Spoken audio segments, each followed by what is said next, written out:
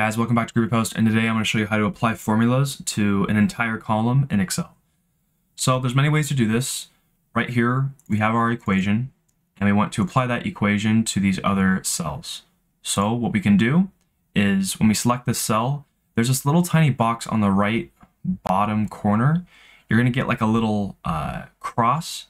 You want to hold down left click, drag down where you want your formula to apply to the cells, let go, and then look. There's the formulas, all right there.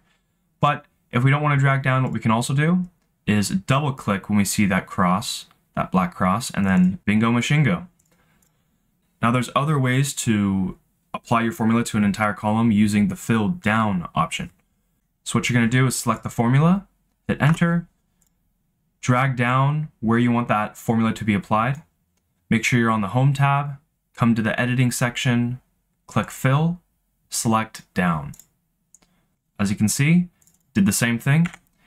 Now if you don't have to go through all that clicking, what you can do is select those cells you want the formula applied to, and then use a key shortcut, which is Control-D. On Mac or on iOS, it's Command-D.